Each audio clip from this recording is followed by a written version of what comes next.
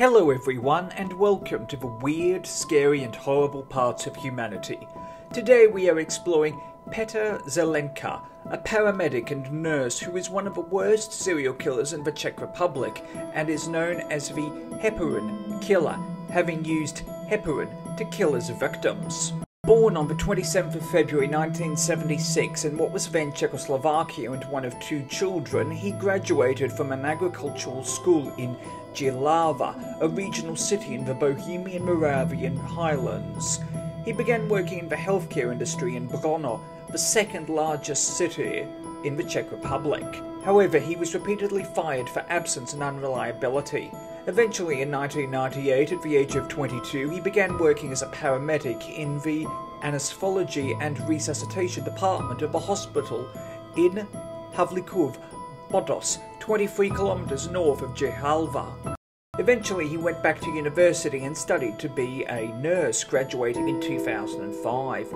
He then began working as a nurse shift manager in anesthesiology and resuscitation in early 2006. He worked in a hospital in Havlíčkův Brod, which was the top hospital in the Vysočina region and the 8th best hospital in the Czech Republic. A gay man, Zelenka moved in with a partner. In the mid-2000s, his partner found a new job, causing him to be away from home for an extended period of time. Zelenka also began suffering from stress at work. He came out as a member of the LGBTQIA+ community to his family, which they struggled to accept. Consuming an excessive amount of alcohol, Zelenka became depressed and would cry excessively. Following an argument with his partner, he destroyed the apartment.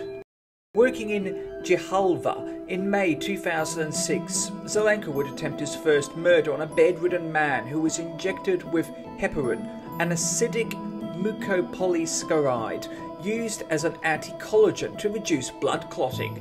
The man was injected 5 times but survived. His first victim to die was a 68-year-old man, with Zelenka giving him heparin twice.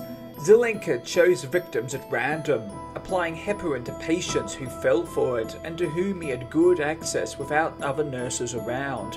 By September 2006, there had been 7 murders, with victims ranging from 57 years of age to 83, with an additional 10 attempted murders, 40 cases of unexplained bleeding, as well as 23 cases of mostly elderly patients being injected with heparin, which coincided with Zelenka being at the hospital.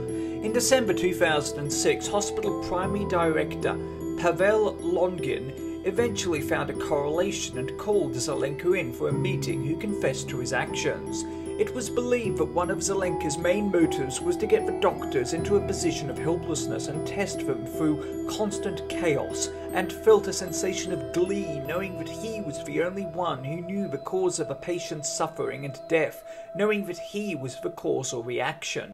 On the 30th of November 2007, the Regional Public Prosecutor's Court in Hradec Králové filed an indictment against Zelenka, with his trial commencing on the 22nd of January 2008. Just 1 month later, on the 21st of February 2008, he was found guilty by the Hradec Králové Regional County and sentenced to life imprisonment with a minimum release date of 2038. His sentence was upheld by the High Court of Appeal in Prague and the Supreme Court in Brno. As a result, Zelenka was only the 34th prisoner to be sentenced to a life sentence in the history of the Czech Republic.